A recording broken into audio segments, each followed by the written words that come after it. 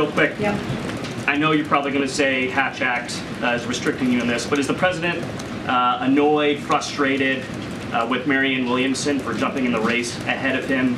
Did he want a clear field to run against the Republican nominee in 2024? Just not tracking that. I mean, if I had a what is it called? A little globe here, crystal ball, then I can tell you. But I imagine 8-ball, whatever. If I can feel her aura, I just don't have anything.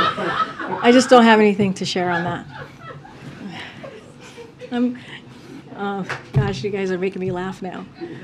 Okay, in the back at the mask. Thank you. With regard to the budget, do you know? Can you speak to if there's been any argument against pursuing renewed COVID